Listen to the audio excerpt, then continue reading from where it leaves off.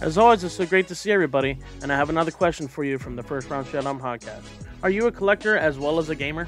A lot of people that I've talked to have personally felt that the way of physical copies are going to be a thing of the past, which actually saddens me personally, because anybody that follows me knows about my love for physical copies.